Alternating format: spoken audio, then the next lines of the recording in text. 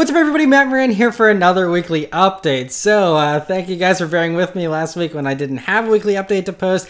But we have a nice long one to make up for this week. Lots of stuff to go over, of course, with 2 weeks worth of stories. I'm going to get right into it. The first vehicle that was revealed, Pebble Beach in Monterey is going on this week. So there's all kinds of exclusive and high-end stuff being revealed. And the first is the Lamborghini Aventador SVJ. So I'm filming this on Thursday afternoon, but it's supposed to be revealed Thursday evening. So I'm going to insert a little voiceover with all the official specs and photos on the car. So I got to say, it looks really good here. You know, those little vents in the front kind of vent air through the front bumper over the hood, which is really cool. You have the spoiler in the back and the rear diffuser that looks very similar to what we saw in like the Centenario. And so the V12 in the SVJ does 770 horsepower at 8,500 RPMs and then 530 pound-feet of torque, which is a nice little jump over the previous SV. And anyway, it'll do 0 to 62 miles per hour in 2.8 seconds, and top speed is over 217 miles per hour, which is vague considering 217 is the top speed of the regular Aventador. But anyway, you know, the main thing is they say it handles really, really well, and they set the vehicle lap record at the Nürburgring with a 6-minute 44.97 second lap time there. Other things though to help with that better handling, it has the ALA 2.0 system, which is the active aero. So it's the next gen version of what was introduced on the Huracan Performante, and so that allows the SVJ to adjust between 0 and max downforce in less than 500 milliseconds. And so it'll, with the middle part of the rear wing there, can split downforce between, you know, one side and the other and everything. Very advanced with that tech there. And so they're going to be starting for the regular SVJ, going to be starting at $517,770. And they're only going to be making 900 of these. But 63 of those are going to be part of this exclusive 63 edition, which is these ones with the graphics that say 63 on them. And that pays homage to 1963, which is the year when Lamborghini was founded. And so I think it's just a graphics package. I don't think there's anything more exclusive, maybe a little more carbon fiber there, which I'm sure you could add on to a regular SVJ too. But anyway, if you want that exclusive one, they're making 63 of those. And then the rest of that 900 run are for the regular SVJ. And they said they're going to be starting deliveries in the first part of next year as well. So pretty quick rollout, and yeah, so pretty cool to see that. Another vehicle that was revealed at Pebble Beach was the 2019 BMW Z4 M40i, which is the first edition that they're revealing here of the new Z4. We finally see what it looks like though. Unfortunately, it sounds like the Supra still won't be revealed till next year, even though they're basically the same vehicle. You know, this is just the convertible version in a lot of ways. And so anyway, I love the design of it personally. I think it looks really good there with a wide grille. Lots of people saying it looks like a Fiat 124. Lots of people saying it looks like a Kia Stinger GT. I can kind of maybe see the Stinger GT a little bit in the grille, but the headlights are totally different. You know, I don't know. But anyway, I personally think it looks fantastic. I love the angles. You know, all the body panels are very angular and just, it's very complex, but very beautiful looking at the same time. The back end with those slim taillights looks really good. I'm actually really digging the new Z4 here. Also even has that little ducktail that's integrated into the rear trunk there and looks really, really nice. Anyway, this first edition gets this frozen orange metallic paint. BMW still hasn't revealed any official numbers for this for some reason. I think they're saving the full reveal until the Paris Motor Show or something, because they're saying, I think September 18th is when we'll get all the official numbers. But there's, I think it's been confirmed the European version is going to get 335 horsepower in this top trim, but that could be more here in the States since we have less strict emission stuff now. So I don't know, but you know, we know it's going to be a 3-liter inline 6-turbo engine, and it's going to have somewhere probably between 340 and 382 horsepower, or what the rumors are ranging between currently. It also should go 0 to 60. Some people are saying under 4 seconds, others are reporting 4.4 seconds. So again, we'll have to see what the final number is there. Other performance stuff though about this first edition is that it gets an M-Tune sports suspension, M-Sport rear differential, and M-Sport brakes. The interior, as you can see, is similar to the 8 Series, just kind of shrunken down a little bit. It has the same digital gauges though, same kind of infotainment and all that stuff, of course. And so anyway, interestingly, the this version isn't going to be the first version available. The 30i version is actually going to be arriving at dealerships next spring, and then this M40i is coming a couple of months later. They said the second quarter of next year.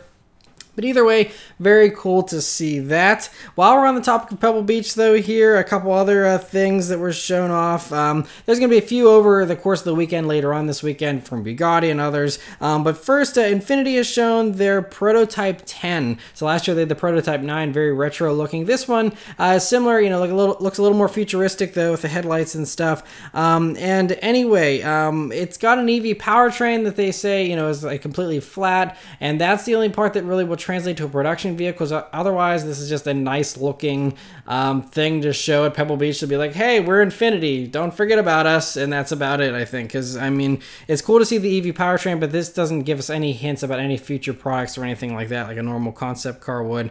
But anyway, cool to see that nonetheless. Rolls-Royce has shown a production vehicle, and it is the Silver Ghost Collection version of the Rolls-Royce Ghost. And so they're only making 35 of these, and they pay homage to the original Silver Ghost from 1907. And so there's all kinds of special little things all around the vehicle to make it unique. But the silver paint actually has real silver particles in it, so that's definitely a little more blingy. Also, you can see the Spirit of Ecstasy is actually solid silver. It has some new chrome wheels that have, you know, these 1907 thing on them, and there's a few other special little touches throughout the vehicle as well. And yeah, they're only making 35 of them. They didn't say how much they're going to cost, but I'm sure, you know, it's one of those things they're already sold out, so who cares? But back to normal stuff and you know, stuff that we can all actually afford. There's lots of spy pictures this past week, tons of them, I guess, in the past 2 weeks. The first, though, is the 2020 Ford Explorer was spied without any real camouflage on it. We can totally see the front end now very clearly. You know, it's really cool. Obviously, this is the police trim, so it's a little more basic, of course, with the wheels and stuff, but otherwise looks great. I think that front end looks really cool. It's a new front end we'll have to all memorize very well to, you know, check out in our rearview mirrors, you know, whenever we're doing a little bit over the speed limit and whatnot. And so anyway, I really like the way the grill, though, and the way the headlights and you know, the front bumper kind of cuts into the grill and stuff. Looks really good, I think. Out back, it's definitely more evolutionary, you know, just a slightly different take on the current Explorer taillights. And there's going to be all kinds of other interesting things. You can see the way the windows are cut out there towards the rear and stuff is a little different and kind of cool looking. And yeah, so I'm guessing this is going to be revealed sometime probably towards the end of this year, or maybe early next at Detroit or something like that. Makes sense. Anyway, cool to see that. Other Ford SUV news that's not so great is there's an auto conference this past week where a Ford executive revealed that the baby Bronco that we just saw a teaser picture of, you know, a few months ago, they're saying that's going to share a platform with the Focus Active. And so that means it'll be a front-wheel drive based, probably all-wheel drive little crossover, not a real, you know, like full-on SUV, I guess. So think of this more as like a Jeep Renegade competitor, not a Jeep Wrangler competitor. And so a little unfortunate there. We know the Bronco will, I believe, be Ranger based, and so that will be an actual truck type SUV that should have some decent off-road credentials and whatnot. But this sounds like this little baby Bronco is probably going to be more of just a car-based crossover. But again, with how well the Jeep Renegade and Compass and stuff sell, you know, it's not super surprising to hear this. We know it's still rumored to be called either the Maverick or the Timberline, are the two things that have been copywritten and, you know, kind of been kicked around. And anyway, this is going to be revealed supposedly next year as a 2020 model, so cool to see that. And Ford was also spy testing the next-gen Focus ST, which again is more bad news for us here in America since we won't be getting it anymore, since Ford announced they're getting rid of all cars except for the Mustang and the Focus Active and giving us only SUVs and trucks besides that. And anyway, so hopefully they change their mind, because this ST looks really cool. I mean, this one, you know, you can see it looks like it could have the headlights need a little bit more polishing, I think, like the production version. But otherwise, I mean, it even has ST badges on it, and obviously the mismatched body panel colors throw you off a little bit. But you know, it looks pretty good. A really nice evolution of the ST Focus there. And so anyway, for those of you that will be getting this, I think it looks like it's pretty basically ready to go. So I'm guessing there should be a reveal relatively soon. soon. Again, Paris is possible, or just online sometime. Another Ford story here. The 2020 Shelby GT500 was spied for the millionth time again. It's like every week it seems someone's sending me pictures of these cars running around all over the country. Spy photographers are getting new snapshots just about every day, and none of them really ever seem to show anything new. That's why I don't really talk about it every single week. But this one is a little different. You know, so you see it has the track pack style spoiler like the GT350. It looks straight off of the GT350. And this one supposedly was doing some testing at VIR, that racetrack in Virginia, and so that's why it's got that roll cage. I don't think that's going to be an option for regular GT500s. But yeah, so I don't know when this is coming, though. It's almost one of those cases of too little too late, in my opinion. You know, while Hellcats and ZL1s have been running around for years now, we're still seeing camouflage GT500s. But there is a new document from Mustang 6G this week that gives us a little more to chew on, and that is a poster there posted about a leaked spec sheet document, which shows supposedly, again, according to this document, 720 horsepower, 650 pound-feet of torque. By the way, that 720 horsepower supposedly is made at 7,500 RPMs. It's a cross-plane crank version of the Voodoo, supposedly with a supercharger, you know, 5.2. But the document says it's going to weigh 4,225 pounds, which sounds really hard to believe considering a GT350 is like 400 pounds or so lighter than that. And I mean, it would still be lighter than a Hellcat, but not by much. I think Hellcat's around 4,400 pounds, so this is only 175 pounds lighter if this is true. And that also puts it, I think the ZL1 Camaro is like only 3,850 or something, or maybe 3,900. So this is like 300 pounds at least heavier than a ZL1. Makes it hard to compete whenever you're that much heavier. So we'll have to see, again, if this is even true, all these numbers. But if so, you know, again, I really want to be optimistic for the GT500, but like the more time that goes by, the more pessimistic I get. But again, we'll save judgment until the final thing. The last little thing about this GT500, though, is it also says on the spec sheet top speed is only 190, which means it's actually going to be slower than the previous gen GT500, which actually was able to go, I think, 203 or something. Anyway, not important, but yeah, just we'll have to keep our fingers crossed that GT500 ends up, you know, being better than all the speculation is suggesting. Also, Ford officially revealed the 2018 Cobra Jet Mustang this past week, which is a non-street legal drag car. So this isn't anything that you can drive on the streets, of course. And they're only making 68 of them. They're 130 grand each. It's completely prepped for drag racing. Has the solid beam rear axle there in the back, you know, so there isn't any kind of rear independent rear suspension or anything, so definitely just a drag car. But sadly, since they're only making 68 of them, I'm sure that very few people will ever actually take these down a drag strip, which is unfortunate. But anyway, it doesn't even say how much horsepower it's making. Ford didn't say that. They just say it's got a bored out version of the Coyote. It's 5.2 liters though from this Coyote, but it's not the Voodoo motor. It also has a 3-liter Whipple supercharger on top of that. And Ford did claim, though, one number is that it's going to do a mid 8-second quarter mile, supposedly at 150 mile per hour or more, which is cool to see, but it's a shame they're so limited. Ford also announced pricing this week for the Ranger, and so the Ranger is coming, I think, by the end of this year is kind of what I've been hearing. But anyway, the starting price for these is officially going to be $25,395, and that makes it the most expensive midsize truck in the segment. But that's partially because it comes with the 2.3 liter EcoBoost motor, which is probably, they didn't announce horsepower, but will probably put out a similar amount of power to the competition's V6 offerings.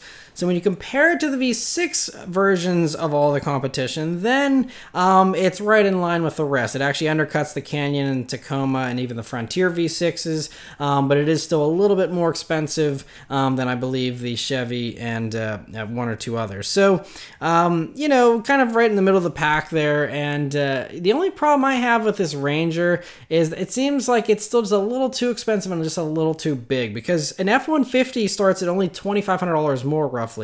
So, whenever with everyone financing, for, huge amounts of money these days, and, $2,500 isn't a whole lot more money to have a bigger, nicer probably F-150. It just seems a little bit of a toss up there as to why people would go for the Ranger aside from just wanting a smaller size truck.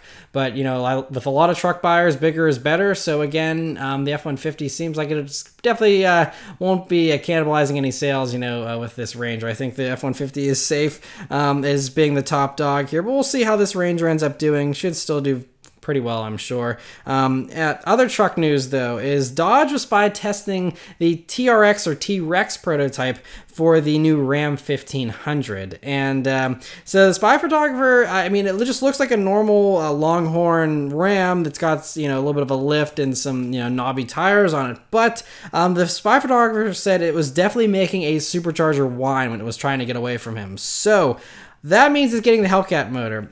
And so that means it's probably going to have at least 707 horsepower in a Ram, which to me is the nicest truck in the segment currently. And then you give it 707 horsepower, blows the Raptor out of the water, and all that type of stuff, the Colorado ZR2, all those. And that is shaping up to be the coolest truck on the market whenever it finally debuts. This still looks fairly early on since it doesn't have any kind of aggressive bodywork, so who knows what the actual T-Rex version is going to look like. So that means this is probably still fairly early on in its testing and stuff. So I don't know. Maybe it'll be available next year. Could be the year after and actually debut 2020. We'll have to wait and see. But it'll be worth the wait whenever it comes, because that is going to be a sweet truck if it's got the Hellcat motor in it.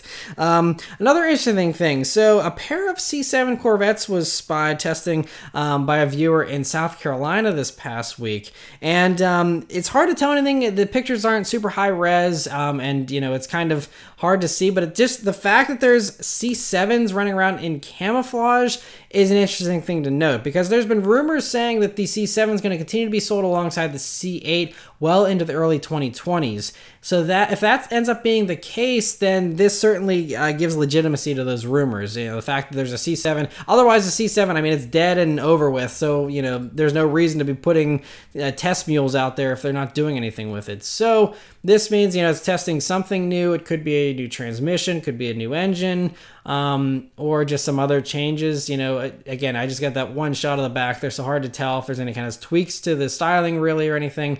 But still just interesting to see. I guess the plate, whenever the person that took the pictures said, it said something about testing and research and development, I think, on it. So we'll have to see, what ends up happening there with the C7, but does seem to give some legitimacy to those rumors about the C7 sticking around alongside the C8. So anyway, huge thanks to the viewer for sending in those pictures. Next is the 2020 Genesis G80 was officially spied here this past week by Brian Williams, my spy photographer here. And so it looks pretty interesting, totally different than the current G80, which means this is most likely a completely ground up new vehicle. And it looks like it has a similar shape and styling to the Kia K900, but even a little smaller and swoopier than that, I think.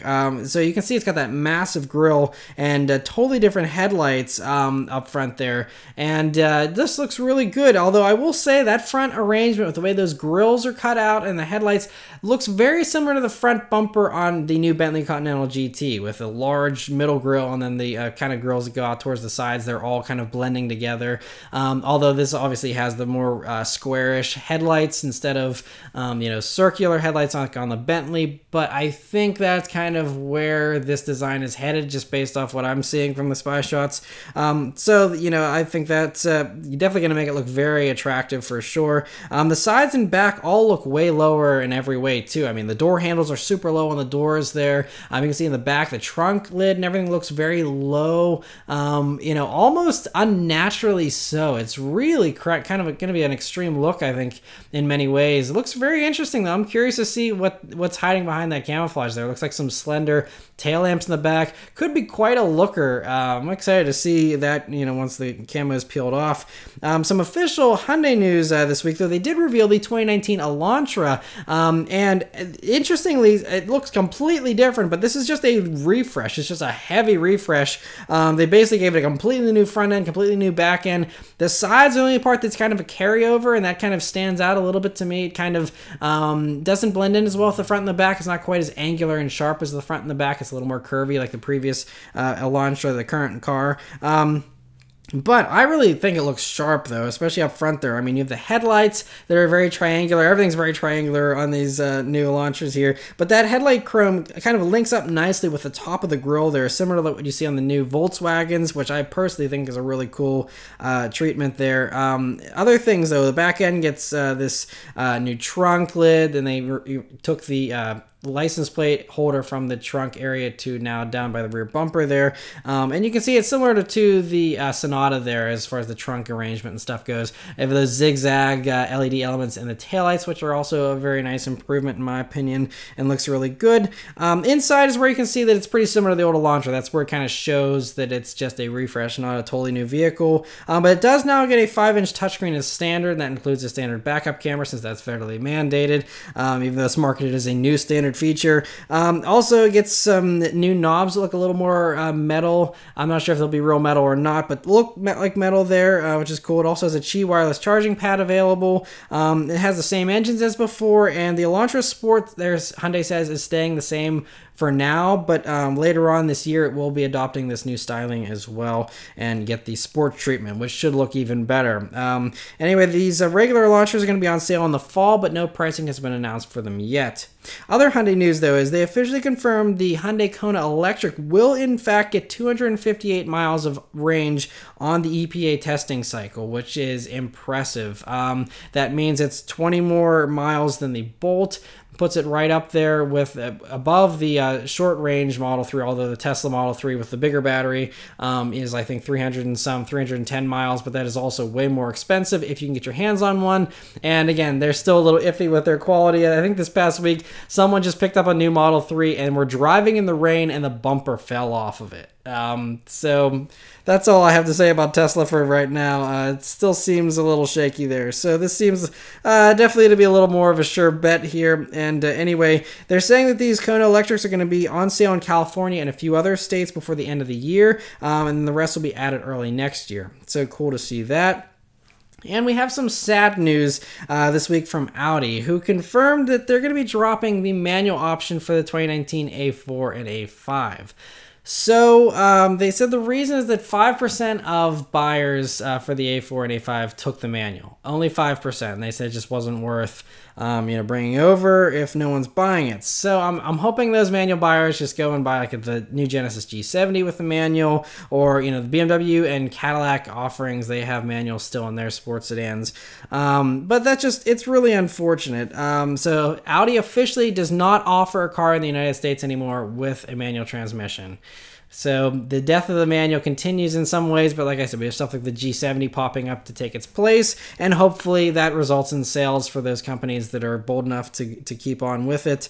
But it is really sad. I was just in the United Kingdom this past week, and there are so many manuals. Manuals are everywhere. Most people have manual transmissions, really. And it's, I think it definitely is still, it's fun. It makes sense. If people buy it, it's just, people are just not buying them here in the States for some reason. And it shows, like the United Kingdom, there's manual options for everything because people buy it. If people bought them here, they would offer it, and that's what BMW said, 2 weeks ago when I did that weekly update. They said, we'll keep offering manuals as long as people buy them. And, stuff like the Mustang continues with a manual because over 50% of Mustang buyers get the manual. So it just comes down to what people are buying. Apparently Audi buyers are not fans of manuals, sadly. So it's just the way it goes. Volkswagen Group, though, did have some good news this week. They're making their Spektrum colors available for the 2019 Golf R. So Spektrum is something they've had in Canada and I think Europe for a while now. And so it's basically an additional 40 colors you can choose from. It's $2,500 extra on top of a normal Golf R. Yeah, you get all those different choices, which is really cool. And so lots of really exciting colors in there as well. But it still was $2,500, and I wonder if just wrapping a car would either be cheaper, whether it's just for the short term or long term, because if you buy a bright orange Golf R, how many other people are going to want that, and the resale value might be lower. So again, really cool they're offering it. We'll have to see how many people actually take them up on it, though. And Aston Martin had some cool news this week, and that is they announced they're going to be making 28 reproduction Aston Martin DB5s from the James Bond movie Goldfinger.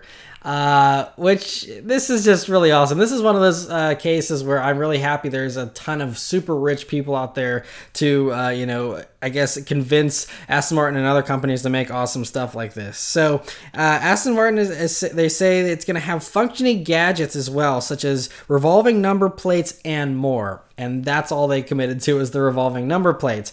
But the movie cars had bulletproof shields there in the back. It had machine guns in the front, extending bumpers to ram people both in the front and in the back, an oil sprayer in the back, an ejector seat, and tire cutters in the extendable wheel hubs there. It also had a GPS system in the middle of the dashboard there, which almost seems like the people that made Goldfinger had a crystal ball to look 50 years into the future and see that. It even has a car phone, which again, a very forward-thinking thing that is interesting. So anyway, none of them are going to be street legal, these reproductions, unfortunately. I'm not sure if that's because of the gadgets. The revolving number plate I could see, you know, being objectionable, of course, if you're running away from the cops and you actually can change your license plate numbers there. But I don't know. It's just we'll have to see what other stuff they add into it. So they did, you know, I think things like the guns definitely aren't going to be on it unless they're dummies, but even that can get dicey, you know, because how do you make it very clear these are fake guns? But anyway, the guy working on the gadgets for these vehicles is going to be Chris Corbould, who was the special effects supervisor for all the recent Bond films, as well as the Christopher Nolan Batman movies. And I actually got to see him in action whenever those of you that have been following the channel for a long time, back in like 2010 or 2011, whenever they filmed The Dark Knight Rises in Pittsburgh, I went downtown every day for about a month and filmed behind the scenes footage. And you can go watch that playlist of all that stuff if you want. But he was there with the tumblers and, you know, making them jump, and, you know, the Bat Pod, making it, you know, drive around with Catwoman on the back of it and stuff. I got to see him do all that stuff. A very, very cool guy, it seems. And so him working on this gives me confidence these are going to be really well done, these reproductions here. And they should be really well done because they're going to be costing $3,510,000 each. And so, yeah, 25 of them will be sold to customers. Aston Martin is keeping one for themselves. They're giving one to Eon Productions, which is the production company that produces the Bond movies. And of course, it's going to be used for promotional purposes, I'm sure. And then they're auctioning one for charity. So, yeah, really, really awesome. Even if it isn't street legal, that is going to be so cool. And definitely adding that one to my lottery win wish list, I guess. Anyway, more spy shots here. Like I said, tons of spy pictures this week. Mercedes was spied testing a Roadster version of the AMG GT R this past week on the Nürburgring. And so this, you know, it's pretty predictable that they would do this. It's, again, the same exact thing as the normal GTR, just the convertible top. And it should be arriving before the end of the year because of how simple it is with the transition here. It also was, there was also another GT that was spied, AMG GT, that was spied with a mild facelift. It's mostly just new headlights, which you can see there if you look closely. It ditches the projectors in the headlights there, and you just have the little square LED elements instead. Looks a little more futuristic though, definitely a nice little improvement for a refresh. And it also seems to be getting the sportier GTC's rear bumper, and it's got a spoiler on this one. We'll have to see how much of that actually, you know, transitions over to the base model here. But I'm sure all the versions will get these new headlights eventually. It's also likely to get some digital gauges on the cockpit to kind of bring it up to speed with all the other modern Mercedes stuff. And anyway, that's probably coming next year as well, so cool to see those. Mercedes was also spied testing the GLB this past week, and this time it doesn't have any heavy camo. Recently, in the past few months, we've seen it with all these heavy bags all over it. You can't see anything, but now it's just a wrap, which is a little disappointing because it appears that it won't have round headlamps. There was a lot of talk this is going to be like a baby G-Wagon, and that would have made a lot of sense with how much people love Wranglers and stuff. If they could actually jump up to you know, what looks like a baby G-Wagon that's a lot more affordable than the regular G-Wagon, I think that would have sold so well. But instead, it seems like Mercedes took the easy route and just, you know, plastered on some C-Class headlamps there, which definitely on this one are not the production headlights, I don't think, because they look very unfinished, or it's the base model. I mean, they're just basic halogen things there. But just really, I don't know, with those headlights, it really kind of kills it for me. Otherwise, you know, it's boxy, looks kind of like the old GLK, and, you know, it looks cool. You know, the back end looks like it's going to have some nice taillights and stuff. Just, I think they dropped the ball with putting, you know, the corporate Mercedes face on it. They should have done something unique with this, and they didn't. So now it's just going to be a slightly boxier version of the GLC, basically. You know, a little bigger than the GLA, of course. That's why it's called the GLB. It's also going to be on the same platform as the GLA, though, which means it's only getting probably turbocharged 4-cylinder engines, and it'll be front-wheel drive based, and you'll have all-wheel drive as an option. And it means it's going to get the dual-clutch auto, which isn't nearly as smooth as the full-on automatic that you get in the GLC and stuff. Anyway, it'll probably be cheaper than the GLC, so I guess that's going to be the advantage there, since you have the more economy car-based underpinnings of it. But still, seems like the GLC is going to be the better option if you want an actual, you know, good handling SUV. Anyway, interesting to see that. BMW was spied testing the 8 Series Gran Coupe this past week, which looks exactly like the 2-door, except it has 2 extra doors. And that's basically it. Otherwise, I mean, it's very swoopy looking, looks just like the normal one, which, I mean, isn't a surprise because the old 6 Series Gran Coupe was the same way. The one thing that does seem different from the 6 Series Gran Coupe, though, is that the rear windows on the 8 Series version here look like they're a lot taller, which means you'll hopefully have less of a sloping roof line there and have better headroom, which then kind of makes it just look like a cooler, sportier 7 Series as far as, you know, size goes and stuff. But yeah, I'm sure that'll help to have the better headroom there in the back. Otherwise, there shouldn't be any kind of surprises. It'll have probably an identical interior to the regular 8 Series, and should be coming fairly soon, since it seems like it's such a simple, you know, switch over again. All the other main parts are already done. It's just adding 2 more doors, and, you know, obviously they built the regular 8 Series with this one in mind, I'm sure. So anyway, cool to see that. Audi was spied testing the RS Q3, and this is the first time we've seen it without any kind of coverings over the headlights and taillights. Since the regular Q3 was finally revealed, they can kind of show that stuff while they're testing now.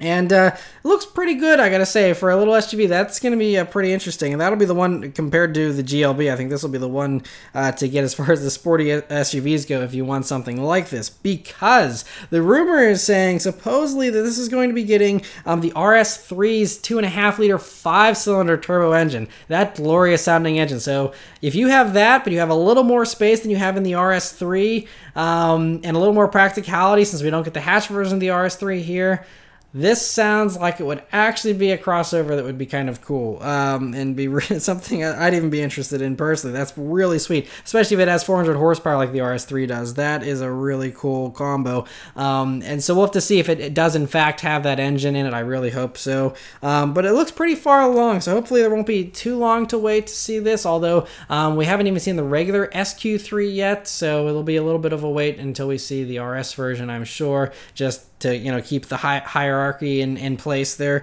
But anyway, interesting to see that. Speaking of compact crossovers, though, GM was spied testing 3 this week. So the first up here is the 2020 Chevy Trax, which looks like it's going to be getting clear inspiration from the new Blazer. I mean, the headlights and stuff is the same exact kind of configuration there, which again kind of harkens back to the Jeep Cherokees. You know, that everyone's doing that split arrangement. Hyundai, everybody, I mean, it's like they're all doing the same exact front end. But, you know, the Blazer definitely looked a little more aggressive, and I think that's going to translate nicely to the Trax here. This looks like this new next generation Trax is going to be a little bit wider, a little bit flatter there for the front end there, a little sharper, which is cool. Also, there was a Buick Encore version that was spied, which appears to still have prototype headlights, so not quite as nice looking yet, but, you know, that'll certainly be improved. It also looks a little more upscale, judging by the wheels there, which have a little more bling on them, and the chrome wings and the grille, which is the dead giveaway. This is the Buick version. But both definitely seem wider and more angular. But the Buick version does seem like it has a little more of a curvature to the front end of it there versus the more flatter front end of the Trax. And then separately, what we think is the GMC version of these compact crossovers is possibly coming, which is interesting because there's always a debate about whether GMC should have a version of this, but it seems like they're giving into it because this is a completely different look than the other two, and that's really all that's left, unless it's a Cadillac. But it doesn't have the Cadillac grille and stuff. So I'm pretty sure this is a GMC. It's rumored to be called the Granite.